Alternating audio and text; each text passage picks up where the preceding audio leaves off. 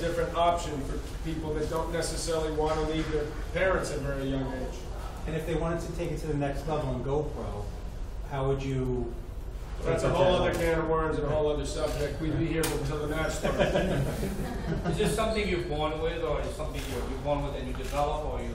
I mean, how Well, do you that's get a great question. It's difficult to say. I mean, I think you're born with it, but I think that some champions can they can be through repetition can become even greater players than perhaps we thought possible. I think of Ivan Lendl is an example of someone who, through sheer hard work and effort, made himself to be one of the great players in the game.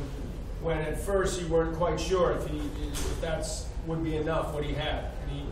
And did you have him in it originally, or is this something that... Well, he definitely had it in originally to a large degree. The guy had something, there's no doubt about it. I mean, we were to go back to the juniors, for example. So Andre, at 4 years old, was hitting an incredible ball. People saw that and said, this guy's going to be, professional.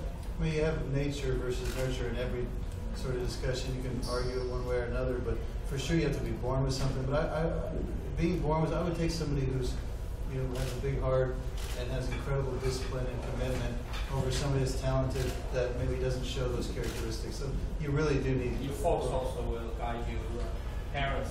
Well, yeah, I definitely did not grow up as an entitled, generation. My dad made sure that I treated everything with complete intensity and maybe it's sometimes to a fault. Now I'm working hard not to raise an entitled generation now with my own kids, which is a lot harder to do. 2 more questions.